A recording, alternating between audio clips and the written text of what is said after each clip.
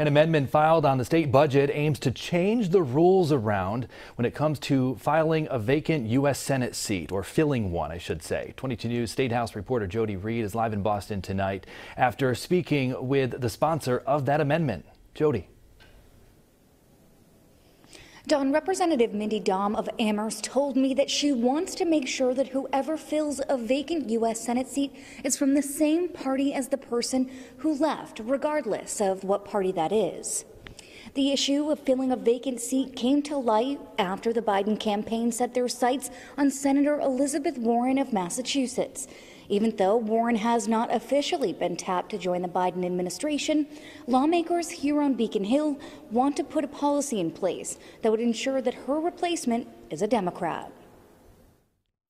And so if voters chose a Democrat to be in the U.S. Senate representing them, I felt it was important to make sure that if they needed to be replaced for whatever reason, that the person they'd be replaced by would be another Democrat.